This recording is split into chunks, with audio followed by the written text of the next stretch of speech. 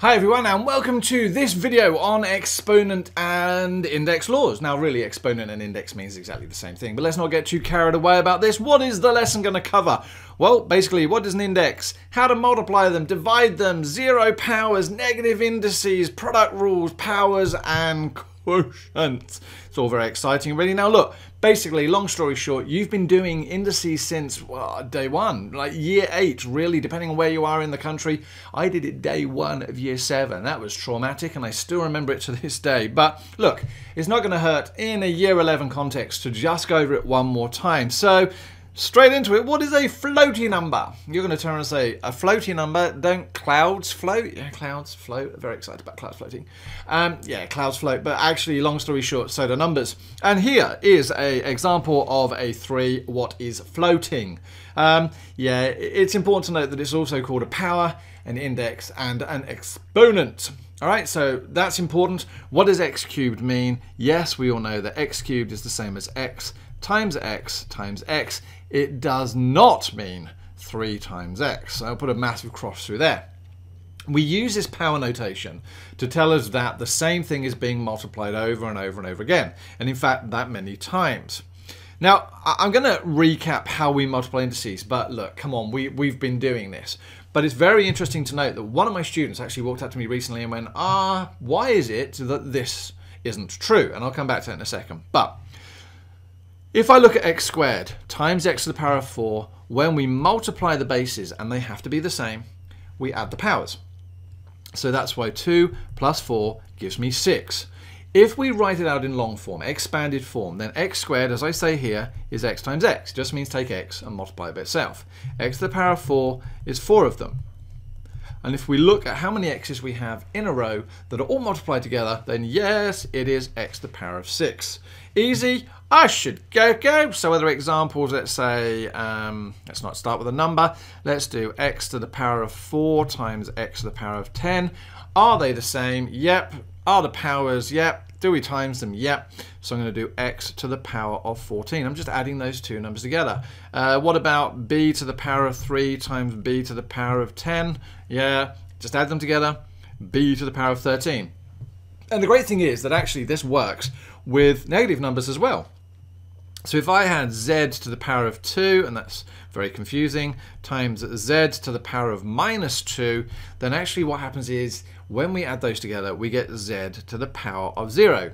And 0 is a really important term. So 0, hello you, come on. And ladies and gentlemen, let me introduce you to 0, my most wonderful puppy. Hello 0. Yes, I called him 0. Weird, huh? But why? Because he's one of the most important numbers in the world. And he's also an important dog. Say hi, 0. Hi, 0. Now, bye-bye, 0. Bye-bye. Go play. Yes. No, I'm not gone. I'm gone.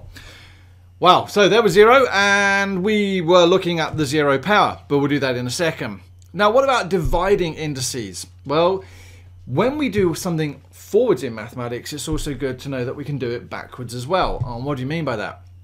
Well, when I had x squared times x to the power of 6, when I times 2 powers together, then I actually added them. So x to the power of 8. Well, if I'm timesing and adding, when I divide, I subtract. Absolutely. Now, so in this situation, x to the power of 4 divided by x to the power of 2. Are the x's the same? Yes, they are. Are the bases the same? Yes. And so the exponents simply get subtracted. 4 minus 2 is 2. But why? Well, x to the power of 4 is the same as x times x times x times x divided by x times x. Now, when I have fractions and I know that all the tops are multiplied together and all the bottoms are multiplied together, then it's nice and easy because all I need to do now is, yes, do some cancelling. But I need to remember that although x times x is equal to 1, when I cancel the through, I have to realize that what I'm doing is saying I'm dividing both of those by an x. Those 1s become really important. So x divided by x becomes 1 over 1. That is a 1 over 1. And if I simplify this, I get x times 1, which is x squared, divided by 1 times 1, which is 1. And we all know that I can actually just delete that because I don't really need it. So here are some other examples of divisions. X to the minus 3 divided by x to the 6. Remember, are they the same? Yes. Dividing, we're going to take them away. So that becomes x to the power of minus 9, because I'm doing minus 3, minus 6. Doesn't have to be x's. It could be m to the power of 10 divided by m to the power of 4. Are the bases the same? Yes.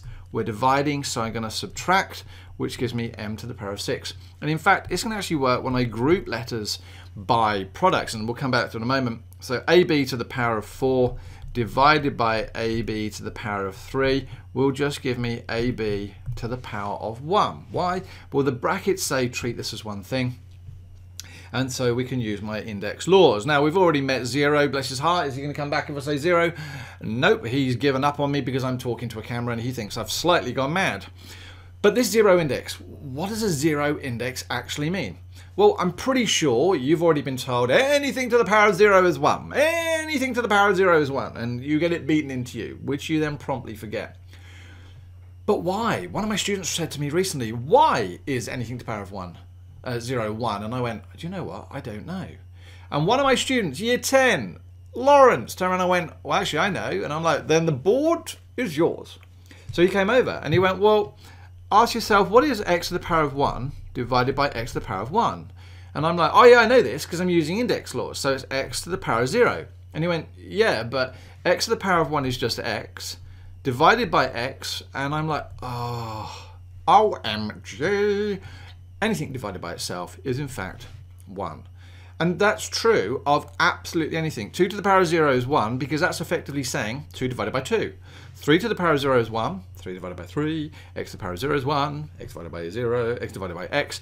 And so it goes on. So this 0 index stuff is actually really, really important.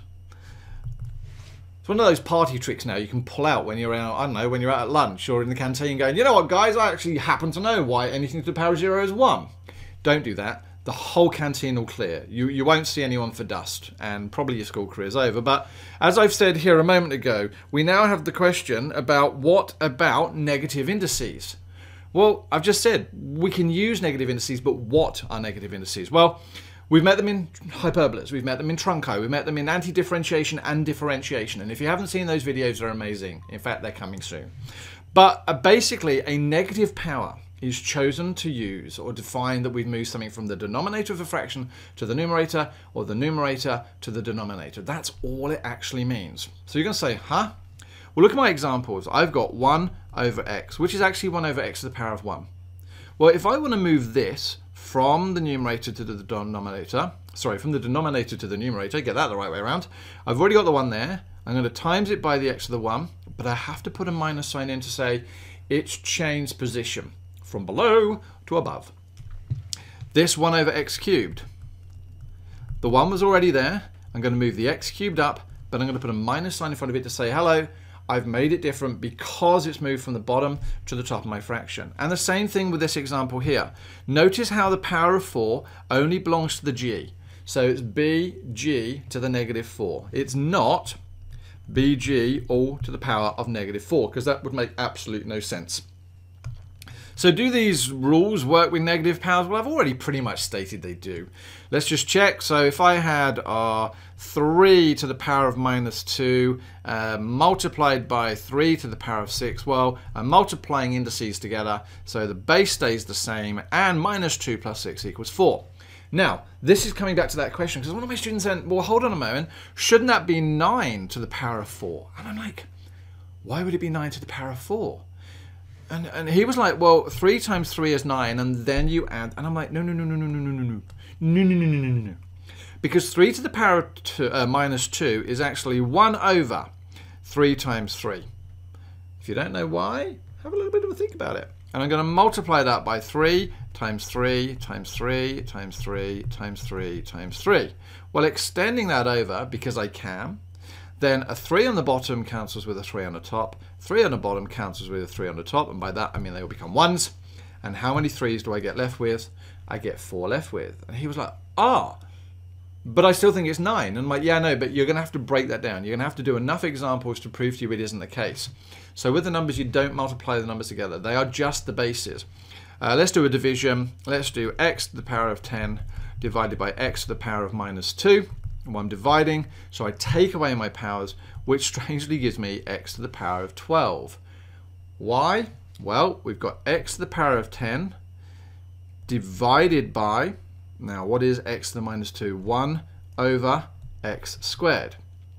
Keep, change, and flip my fraction, because we don't really divide. And what do I get?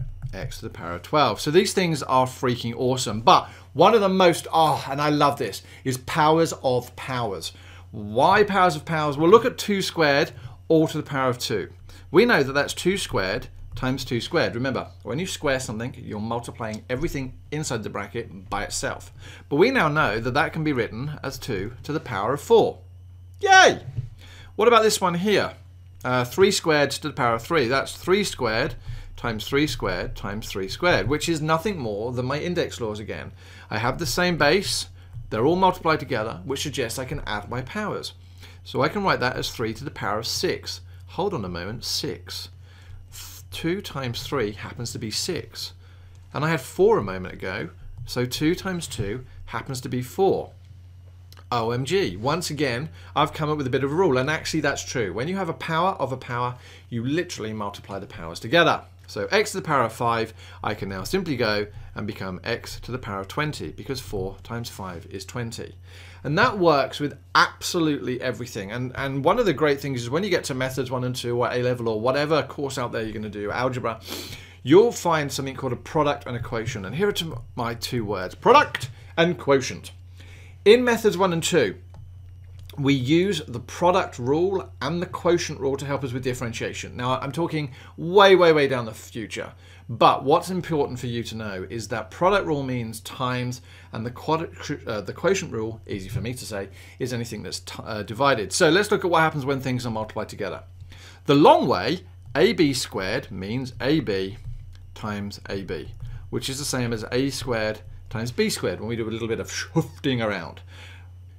But look at what happens when I actually have A to the power of 1, B to the power of 1, all squared. Well, all I'm doing is exactly what I just did there. I'm multiplying every single power inside the bracket by my power outside the bracket, and it works every single time. So A squared, B all cubed, is the same as A to the power of 6, B cubed. And what about this A plus B cubed? Can I do? Nah, I can't do this. Why can't I do this? Well, remember the rule is called the product rule, all right? Or it only allows you to do it for products. But this is A plus B to the power of 3. That's a whole new thing. It's called binomial expansion, and I'm not doing that now. Long video. So that doesn't work for there, but this example absolutely works. Why? Because I get 3 to the power of 4. Now, please remember that numbers also have to be raised to the power. This is really 3 to the power of 1, which I then make 3 to the power of 4, x to the power of 4, y to the power of 8, and z to the power of 12. Don't leave it there. Why? Well, because when we have numbers to the powers, generally speaking, unless the question says otherwise, they want you to leave it. They want you to expand it. What am I talking about? So 3 to the power of 4 is 3 times 3 times 3 times 3. Now, you already there? Yep, well 3 times 3 is 9, and 3 times 3 is 9, and multiply those together gives me 81. How many of you out there were going 3 times 3 is 9, times 3 is 27, times 3 is 27, times 3, I don't know, 27. There are always easier ways of doing things. No shortcuts are flipping awesome. So I would now write that as fully simplified form as x to the 4, y to the 8, and z to the 12. And I'm putting that little line through the z just so I know it's a z. Quotient, when things are divided, and it works in exactly the same way.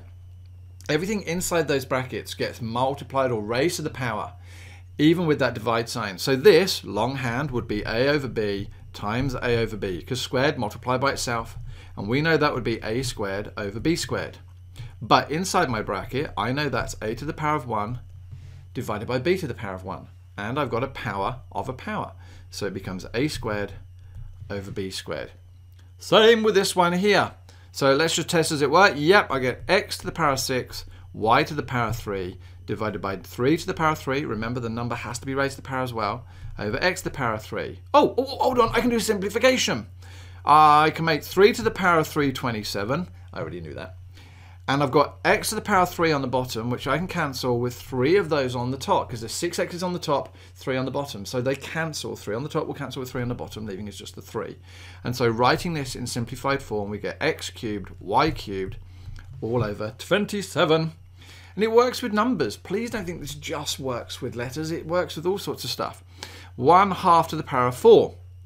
So that's 1 to the power of 4 divided by 2 to the power of 4. Well, 1 to the power of 4 is 1 times 1 times 1 times 1, which just happens to be 1. And 2 to the power of 4 is 2, 4, 8, 16. Yes. Nice and easy. I'm loving this power stuff.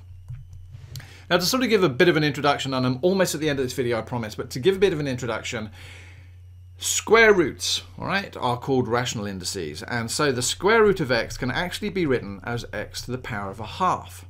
Bit of a trick, and one that's used all over the world. So I can now rewrite this, and the brackets are important because it still needs to be given in terms of all of this is to the power of 1/2. So I've got a power of a power, and don't worry about the fraction, it works in exactly the same way. So 4 times 1/2 is 2. That's 1 times 1/2 is 1/2. And 8 times 1/2 is 4.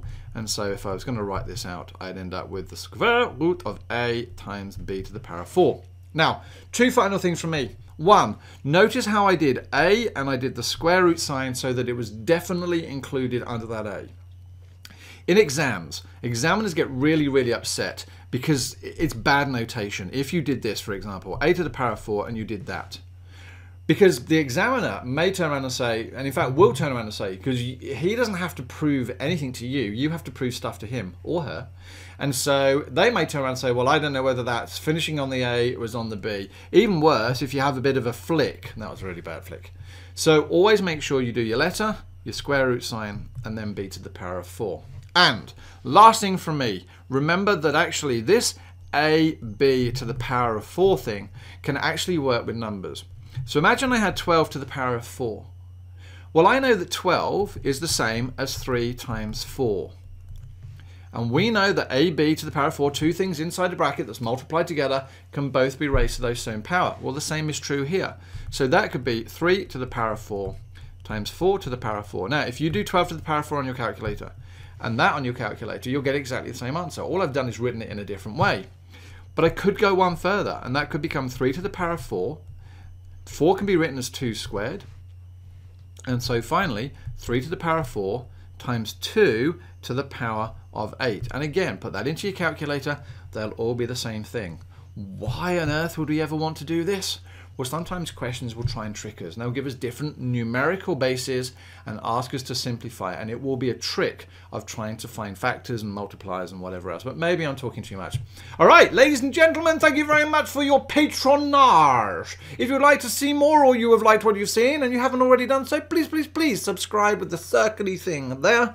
And there's another video loading for you on the other side. Please stick around, say hi.